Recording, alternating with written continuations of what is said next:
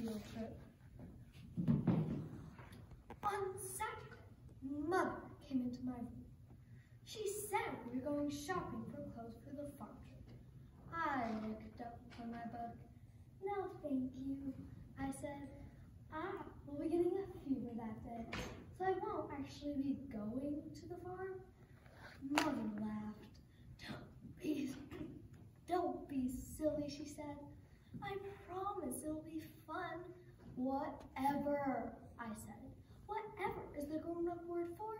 That is the dumbest thing I ever heard." And guess what? I was right. Shopping was not fun at all, because Mother kept on making me try on clothes I didn't want. First, she made me try on a shirt with checkery squares. Then, she made me try on overalls with big giant pockets. Plus, she tied a bandana around my neck. And she put a straw hat on my head. I looked in the mirror at myself. "What do you know? I'm a cornball," I said. "But only too bad for me, because Mother said I look cute as a button. And she bought me those clothes anyway. Plus, she also bought me a throwaway camera at the drugstore." After we got home, Mother hung up my new clothes.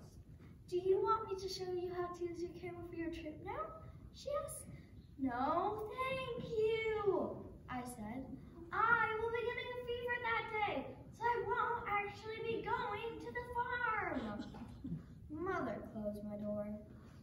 I got tricked, because on the day of the trip, I told Mother I had a fever, but that woman didn't even take my word for it. Instead, she took my temperature. What kind of trust is that, I ask you? "No fever," she said, and Mother dressed me into my farm clothes and drove me right to my school. We pulled up into the parking lot. "Oh no," I said. "Oh no, oh no," because the bus was there for the field trip already. It was parked right at the curb.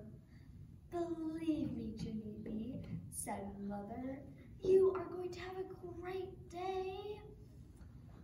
Then she pulled me to my teacher. "Good morning, Junie B," said Mrs. "Don't you look cute today?" I felt my forehead. "I'm ill." Mrs. smiled. "I love your straw hat. My head is a flaming fireball," I told her. "And that bandana is absolutely darling. I am burning to a crinkle," I told her. "Crisp," said Mother. "Whatever," I said. Mother handed me my bag with my lunch and camera. She waved goodbye to me. I did not wave back.